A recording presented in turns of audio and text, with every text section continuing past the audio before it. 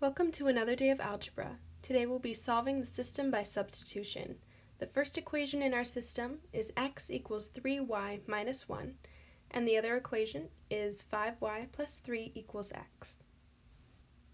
Both of our equations are solved for x, so when we substitute one in, it looks as though we're setting them equal to each other.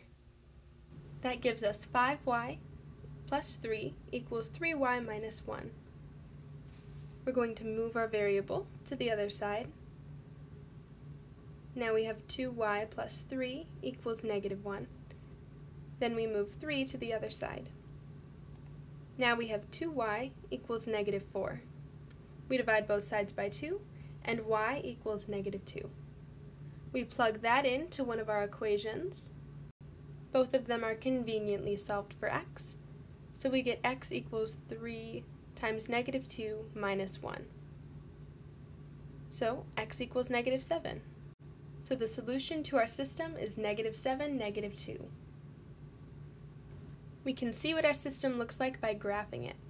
The easiest way to graph these equations, since they're already solved for x, is to find our x-intercept and our slope.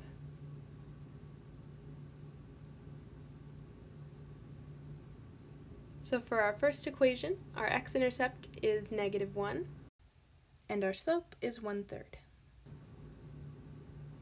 So there's our first line, and on our second line, our x-intercept is 3, and our slope is 1/5. We can see that they intersect at negative 7, negative 2.